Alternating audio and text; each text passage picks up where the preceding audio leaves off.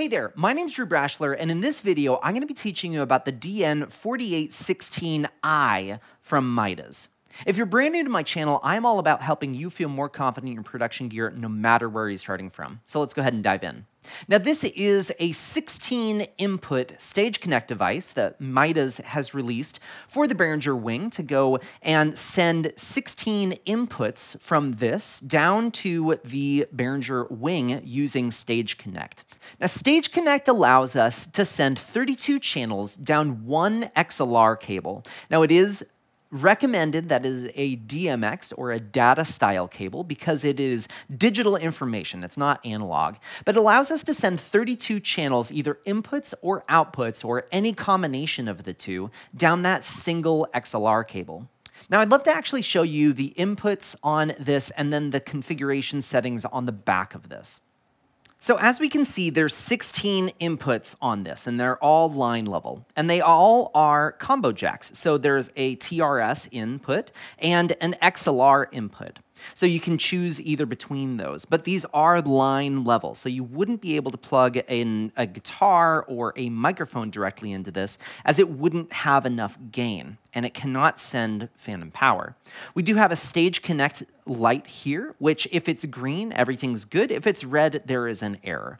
Over on the right-hand side, there is a power light. So once you have applied power to this, either using the DC wall block, or it can actually be powered over the StageCONNECT XLR line.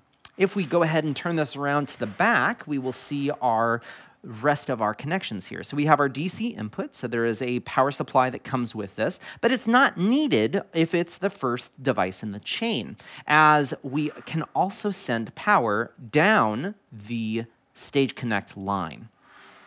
So there is a calculator on Midas' website that allows you to see if you need to have multiple devices that are powered or not. We then come to our USB, which is going to be for updating the firmware. We have our Ultranet. And then we also have our StageCONNECT, slave and master. So if this is the first device in the chain or the second device in the chain, you would want to come out of the master. And then if we are plugging this into our Behringer Wing right here, we would plug the end into our slave because this Behringer Wing is the master.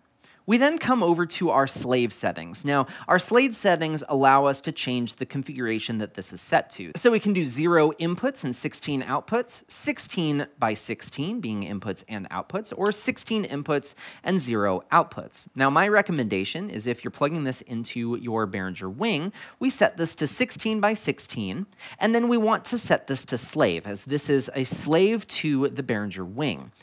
And then if this is the first device in the chain, without the Behringer Wing, then that's when we would go ahead and switch this to master. But in this case, we're wanting to connect this into the Behringer Wing. So if we go and look on the back side of my Behringer Wing, here is our StageCONNECT input, and this is just a simple XLR cable, which we are then going to go and plug into the slave on our StageCONNECT. Once we have done that, we will flip this around, and we will see that we have our blue power light as well as a green StageCONNECT light. Now that we have this DN4816-I plugged into our Behringer Wing via the StageCONNECT, let's actually dive into the routing and the settings inside of the Behringer Wing. So the first thing that I would love for you to do is go to your routing page, and then I want you to go to Sources. Once we're here, I'm going to have you select our source group as StageCONNECT. We can then see our StageCONNECT configuration. Now, this will typically be set to auto, but one thing that I suggest is for you to always manually set this to whatever you're planning your configuration to be if you have multiple devices on this StageCONNECT line. So for instance, if this was not the only device on this, I would suggest that you set this specifically up. For instance, if we had this plus the DN4888, which has 8 inputs and 8 outputs, if we had both of those plugged into the StageCONNECT, we would want to have 24 inputs and 8 outputs. So that's when we can go and find our 8 out and 24 in.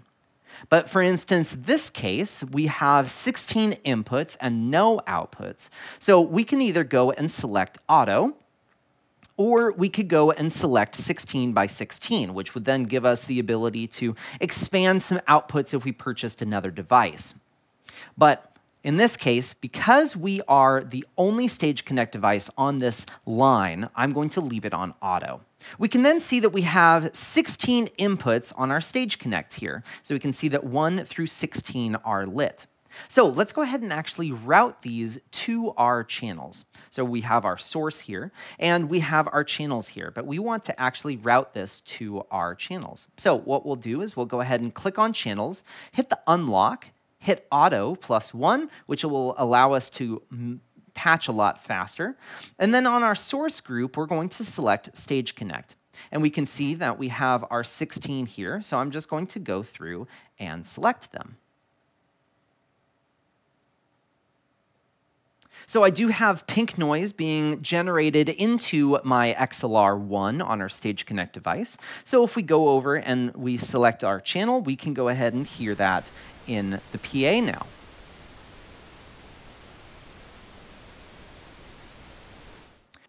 Now, as I was saying earlier, is that this DN4816-I is all line level inputs, which is the case. However, the Behringer Wing allows us to have 18 dB of trim adjustment, either positive or negative, on this input. So we have our channel 1 selected here, and we have our StageCONNECT, but we have our trim ability to go all the way up to positive 18 or negative 18 to adjust the gain of this input. This is slightly different than preamp gain, as we wouldn't be able to get enough gain on a microphone unless it had a lot of output. However, this does not allow us to send phantom power down this output, as it's only line level.